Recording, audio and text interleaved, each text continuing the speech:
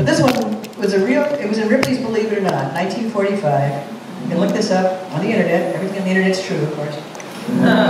But they do have pictures. This was the cover bird for Life magazine in 1945. This farmer went out to butcher a chicken for dinner, and something went a little unexpected. After he did the chop, he looked over and the bird was standing there. Not flopping around, just standing there without a head. So he cleaned the wound and decided to see if he could keep it alive. He started feeding it through the neck with an eyedropper full of finely ground corn and milk. The bird lived for 18 months, gained 5 pounds, toured the U.S. and England, made him the equivalent of $100,000. And in Fruita, Colorado, where this happened, I've been there, they have a statue on Main Street, and they have an annual festival. The Miracle Mike, the Headless Chicken. So this had to turn into a song. So here it goes. Feel free to join in.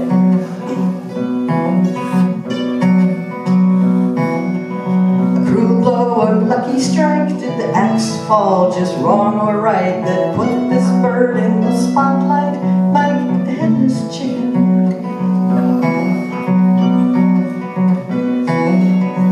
Doesn't seem to be in pain, walking around without a brain, and people line up in the rain to see Mike the Headless Chicken.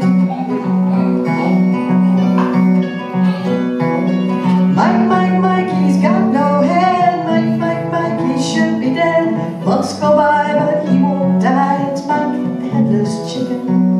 Mike the Headless Chicken.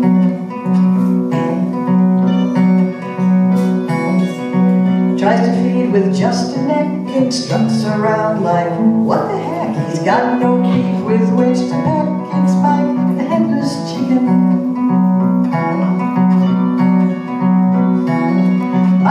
Mike, he's got no head. Mike, he should be dead. Months go by, but he won't die. It's Mike the Headless Chicken. Mike the Headless Chicken.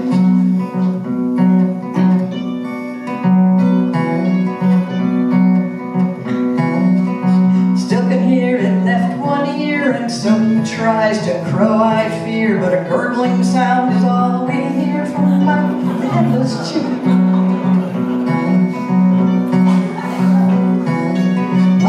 Mike, he's got no head. Mike, he should be dead. Months go by, but he won't die. It's Mike the Headless Chicken.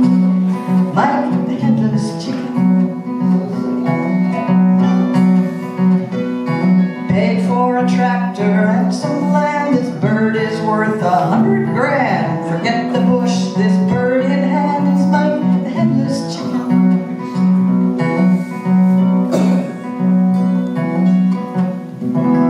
Immortalized in all our eyes, a 4-foot statue made of scythes, axe heads and assorted knives. Mike will never die. No, Mike will never die. Mike, he's got no head. Mike, he should be dead. Months go by, but he won't die. It's Mike the Headless Chicken. Mike, he's got no head.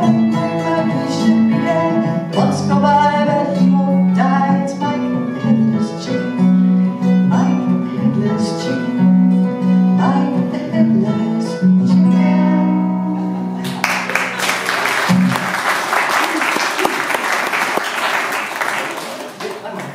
Uno más.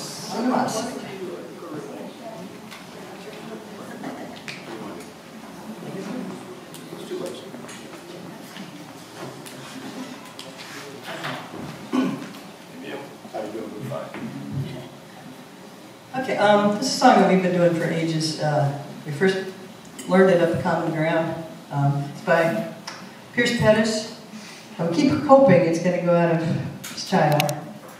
Hasn't yet. It's called Legacy.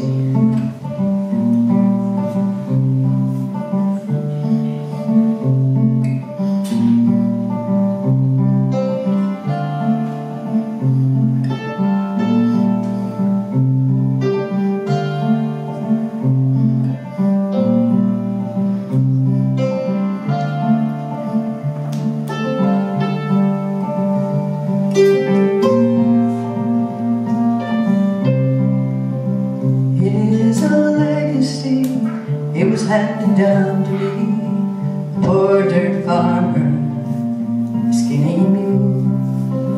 He parts the red clay like it was the Red Sea.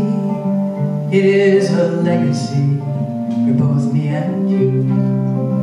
You are a black man, I am a white man. Both come from the Southland, both doing the best we can. The Grim Reaper was my brother's keeper, the way my brother was kept. Small wonder Jesus wept. It is a legacy passed down to you and me, what we're taught to believe. We do not question these things. It is a legacy, a wild and bitter seed, blown across those fertile fields where the roots run deep.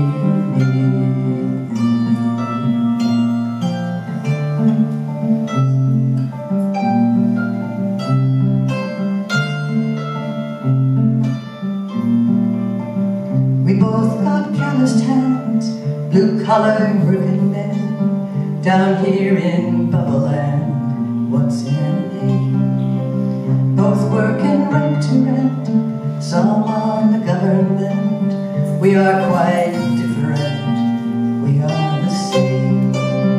It is a legacy passed down to you and me, what we learn to believe. We never question these things. It is a legacy, a wild and bitter seed, blown across those fertile fields where the roots run deep.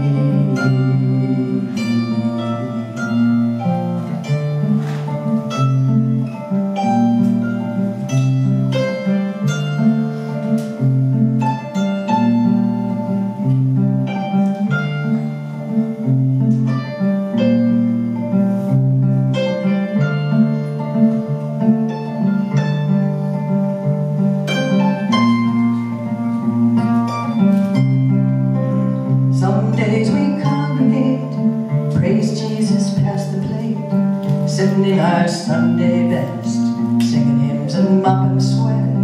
We learn the golden rule in separate Sunday schools, in a house long divided against itself. It is a legacy passed down to you and